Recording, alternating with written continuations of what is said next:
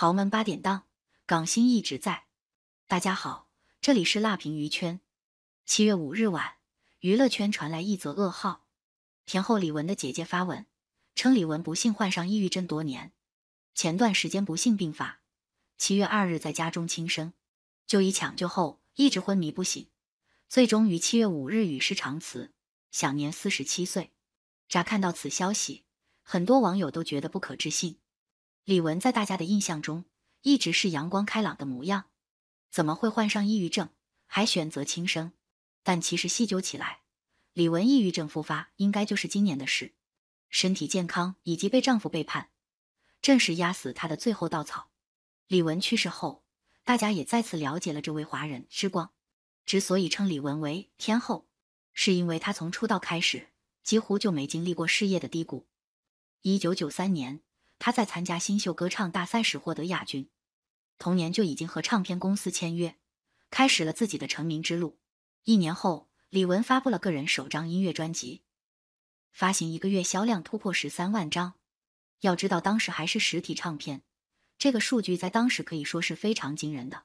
真要说到李玟红遍大江南北，就不得不提1998年她发行的 DIDADI 这张专辑，也正式奠定了李玟亚洲天后的地位。专辑一经发行，就在中国台湾创造了28天50万张的惊人销量，后续3个月内狂卖100万张，全亚洲突破180万张，是非常成功的一次音乐创造。正是这张专辑，让李玟成为了唯一一位登上世界杯开幕式舞台的亚洲歌后，这也成为了她歌手生涯一个重要的里程碑。李玟的事业生涯有很多高峰，她是首位，也是迄今为止的唯一一位登奥斯卡演唱的中国人。目前李玟离世的消息也登上了外媒头条，百年时尚媒体 WWD 也在官网刊登了李玟去世的消息，还特别提到她是香奈儿品牌首位中国区代言人。在标题如此强调，也是给李玟证明了当年李玟官宣代言香奈儿，港圈民怨还出面抵制，殊不知李玟的成就绝对配得上奢侈品代言。杨紫琼获得奥斯卡影后之后，李玟还发文感慨，那一年他们在奥斯卡一起闯关，杨紫琼在奥斯卡获奖了，代表华人和亚洲人持续发光，她却要重新学走路，如今更是离开了人世。对于自己在海外发展的成就，李玟近些年已经很少提及，只是有一次在聊起妈妈的时候，忍不住透露了自己在海外遭受到歧视的经历。李玟抛弃过往荣耀去美国发展，却因为华人身份遭到不公正待遇。从来都是第一个到，永远是最辛苦的，去电台跑宣传，主持人连李玟的资料都不看，还以为他是拉二胡的。李玟特别强调，他就是想要证明自己是唱流行歌的华人歌手。最后李玟也坦言，他尽了自己能力，虽然没有大红，但美国音乐圈都知道了 Coco Lee 这个名字，也是没想到李玟这句话竟然在他去世后得到了验证。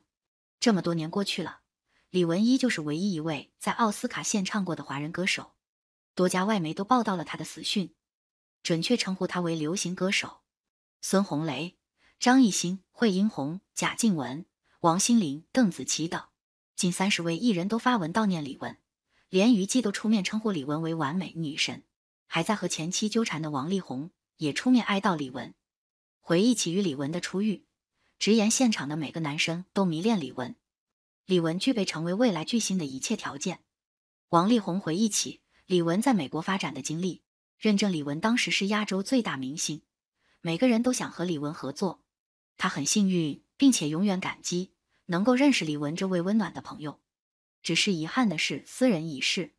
今年2月，李玟最后一次公开露面，那时的她已经十分憔悴，正在为自己的手术而祈祷。原来大家在舞台上看到的活力四射的李玟，其实患有先天残疾。她2岁时就接受了左腿的修复手术，但手术并不成功。这么多年以来，李玟的唱跳全靠右腿支撑，导致她的髋关节移位压迫神经，导致她已经无法正常行走。这次她选择手术，也实在是难以再忍受疼痛了。本就患有抑郁症的她，还要面对病痛的折磨，这无疑对她的心理产生了很大的压力，让她不由发文称我已无法正常生活。而这次手术，李玟的身边只有二姐陪护。二姐称，李玟的手术时间比预期短，但术后的疼痛比预期大了10倍。也就是说，这一次的手术也并不是很成功。比起术后的痛苦，对李玟造成更大打击的，其实是来自丈夫和继女的背叛。在情人节当天，李玟还发布了一首名为《悲剧》的新歌，暗示了自己的处境。原来，李玟婚后一直遭受着来自枕边人的背叛。李玟的丈夫名叫乐玉明，是一名富商，比李玟大16岁。在两人相识时，乐玉明已经娶了第二任妻子。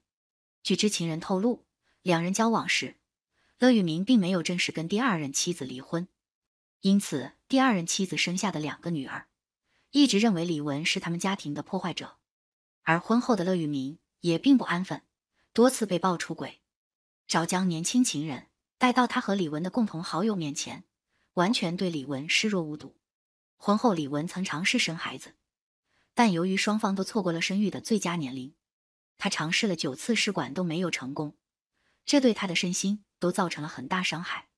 无法生育的李玟将母爱都给了2个继女，对他们视如己出，百般疼爱。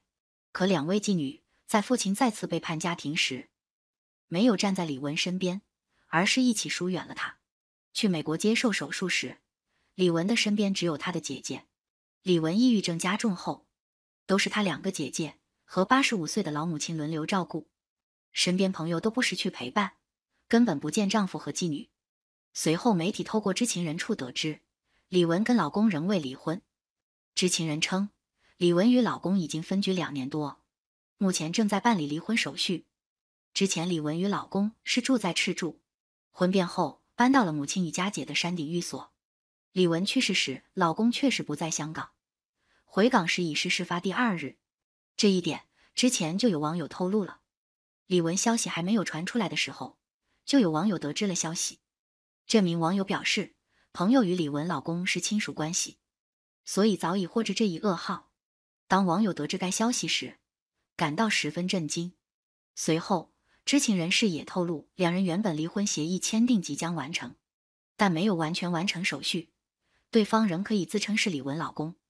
该知情人也无奈表示，现在李玟离世，又未签离婚协议，乐玉明可以省下不少赡养费。不过好在李玟去世之前已立遗嘱，遗产由妈妈继承。李玟的离世过于突然，包括家人也至今不愿意相信。李玟轻生是她的母亲首先发现了这个情况，便立马联系了李玟的2位姐姐，并随即报警。随后李玟被送往玛丽医院抢救。在抢救的过程中，李玟一直处于昏迷状态。遗憾的是，经过3天的抢救，还是未能挽回李玟的生命。到了7月6日凌晨，媒体对李玟去世的细节进行了更详细的报道，称李玟在2019年与大16岁的丈夫乐玉明关系恶化。也是在这一年，李玟被诊断出了抑郁症。遗憾的是，在之后3年，他们的关系并没有得到什么改善。于是李玟在2022年10月搬到了香港中区一家4季酒店的服务式公寓，开始了与丈夫的分居生活。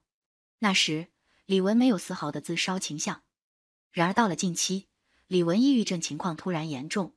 6月30日，她甚至因为身体不适住进了医院。不过她只住院1天便选择出院。